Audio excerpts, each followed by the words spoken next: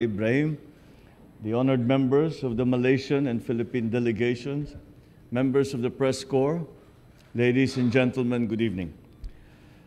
Prime Minister Dato Seri Anwar Ibrahim and I had a cordial and productive discussion on Philippines-Malaysia bilateral cooperation, reaffirming our two countries' desire to revitalize relations as we traverse past the pandemic, then through the years that towards a new normal.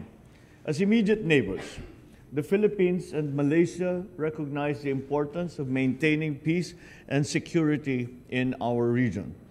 As such, we agreed to continue our cooperation on political and security matters, rekindling the joint commission meetings and joint initiatives to combat transnational crime and terrorism. With the ongoing impacts of the pandemic and geopolitical upheavals challenging our national economies and the prospects of a global recovery, we agreed to reinvigorate trade and investment exchanges with a special focus on the halal industry, agriculture and food security, and the digital economy. Our shared historic roots are deep, and our cultures enjoy a natural affinity to one another.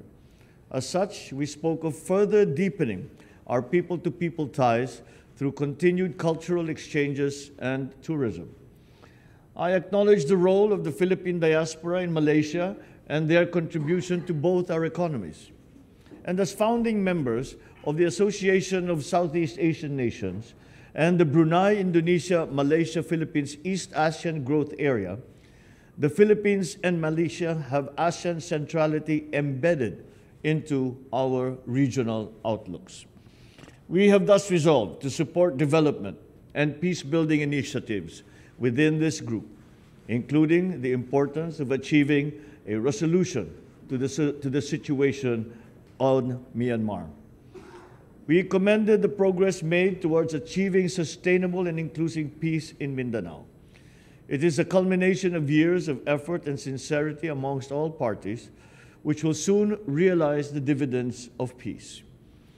We have recognized the great contribution that Malaysia has made to the peace process in southern Philippines, and we hope that this support that they have shown over the past few years will continue and will continue to contribute to the success of the peace process and the establishment of the Bangsamoro Autonomous Region. I therefore invited Malaysia to continue supporting the Philippine government's efforts to bring development and enhancement to the livelihoods of Mindanaoans. Once again, I thank Prime Minister Anwar for coming to the Philippines, the first head of government I have had the pleasure of receiving during my administration. Your visit is a testament to our enduring friendship as ASEAN brothers who share the same vision of prosperity and of peace. Thank you, Mr. President. On behalf of Aziza and the delegation, I must express my profound thanks and gratitude for the warm welcome. And I believe and concur what you have expressed, the need to not only to reaffirm our commitment to work together, but to enhance Malaysia-Philippine relations, guided by shared interests, multidimensional bilateral cooperation, and vibrant people-to-people interaction. President Marcos Jr., let me assure you that the new administration in Malaysia will be more than happy to further enhance this collaboration. Our bilateral cooperation is multi-sectoral, covering trade and investment, education, health, agriculture, health, tourism, and culture. And I have alluded to earlier how our first generation of Malaysian professionals benefited immensely from the work at Los Baños and some of the known centers of learning in the Philippines. Our defense and security ties are also strong and growing. We share common borders, and to an extent quite porous. Therefore, the collaboration needs to be further enhanced. We agreed to resume the 8th Joint Commission meeting to be led by both foreign ministers this year at a mutually convenient date. It's our turn to host this meeting, and I have advised the colleagues in the Foreign Ministry to facilitate and accelerate this process.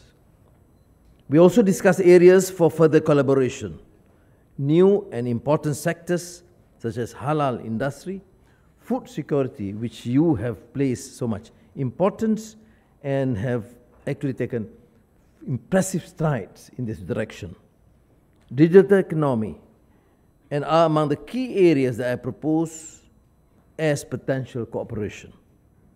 The President and I also agreed that both countries should intensify efforts to increase the volume of trade and investments. We have had a good beginning, but there's no excuse why we can't further increase both trade and investment. That would be of tremendous benefit to both our countries. We also agreed that we should deepen the existing strong people-to-people ties through closer cultural and tourism collaboration, education, and sports. Malaysia stands ready to explore potential new collaboration with the Philippines in this regard. Now, the peace process in Mindanao. I must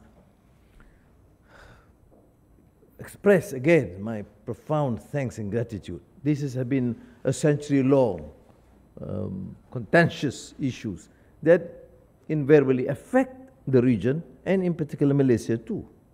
And under your leadership, President, you have seen great strides in this direction. And I think it is only our duty as a good neighbor to support and facilitate the process.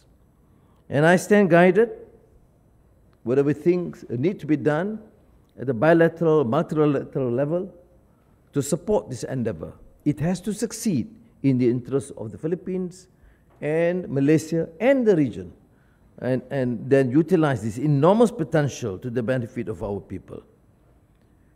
Malaysia will also continue to offer assistance to the Bangsa Moro people through various capacity building programs, including through our Malaysia Technical Cooperation Program. In my meeting with the President, I've asked the Philippines assistance and cooperation to expedite the documentation of nationals so that they can be repatriated to the Philippines in a timely manner. And I am pleased that the willingness to facilitate this arrangement in a mutually agreed fashion. We also reiterated our commitment to continue supporting and enhancing cooperation with the BIMMP, IAGA, including hosting the Brunei, Indonesia, Malaysia, Philippines Facilitation Center. I did express my concern about the contentious, unresolved Myanmar issue, which is affecting Malaysia adversely due to the huge number of refugees, exceeding 200,000 people now in Malaysia. The President, in his wisdom, has reiterated the need for the 5-point consensus, but I would certainly suggest, with his experience and wisdom, to explore new areas, how the Myanmar junta can be persuaded to work and collaborate as a team within ASEAN and resolve the outstanding issues which cannot be considered as purely internal because it's affecting the security and welfare of the region. We did discuss the South China Sea issue, and I shared President Marcos Jr.'s concern that due to the complexity and sensitivity of the issue, we should try and engage and take the position at the multilateral level between ASEAN so that we have a comprehensive approach and achieve an amicable resolution to this outstanding problem. Maraming salamat Po, Mr. President. I am extremely pleased. I must reiterate again that I was first here in Malacañang Palace when President Marcos was the president as the young Minister of Agriculture, and how pleased I am to be back here with Marcos Jr. Bongbong to be there. And thank you very much for this hospitality, and I'm of course deeply touched by your kind words and support. Thank you. Thank you very much.